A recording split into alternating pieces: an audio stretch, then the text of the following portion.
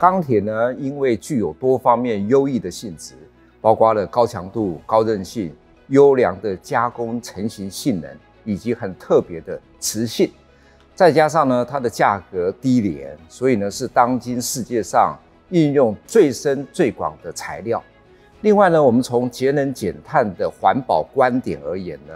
钢铁呢也是所有金属里面排碳强度最低的一个金属。大概只有铝的1/6，镁的1/10，钛的1/20。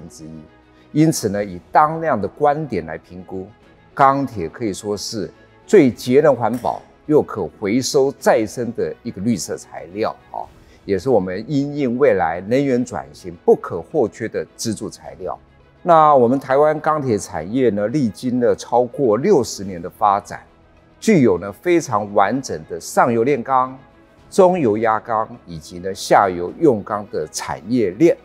那中钢呢所生产的一些品质优良、价格合理的钢材，我们也提供给国内的下游用钢产业呢，做成终端的精品行销世界啊，像是呢有螺丝螺帽、手工具、雨伞、自行车、马达、汽车维修零组件等等，他们的外貌呢达到世界第一。那我们也推升了台湾的钢铁产业，成为我国兆元产业之一，也奠定了我们台湾基础建设、产业发展、国防自主的一个根基，更让世界呢看到台湾工业的实力。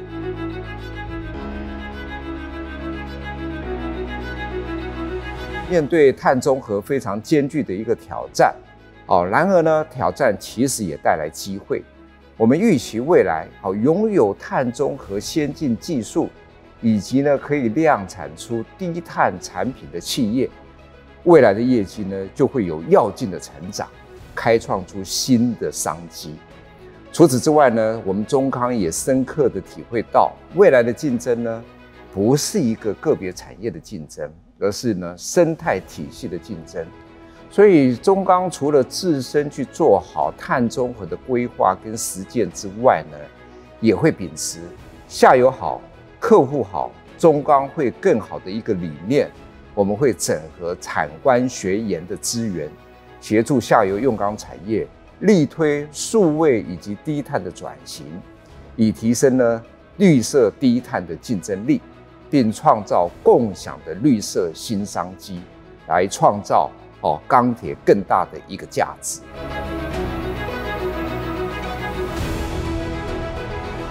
今年呢，财讯创立年满50周岁，中钢的股票上市呢，至今呢也满50年了，可以说是呢，财讯跟中钢在证券市场，我们一起相伴，走过了50年的光阴岁月那财讯呢，从始至今都非常的用心经营。精实的报道内容是众多投资人跟股民了解产业的现况以及呢未来发展趋势首选的一个媒体。我们感谢财讯长期关注中钢的经营状况，并对未来的发展策略给予我们很多宝贵的建言跟指导。我们祝福财讯50周年生日快乐！也期盼财讯呢能与中钢结伴同行，迈向下一个更精彩鼎盛的50年。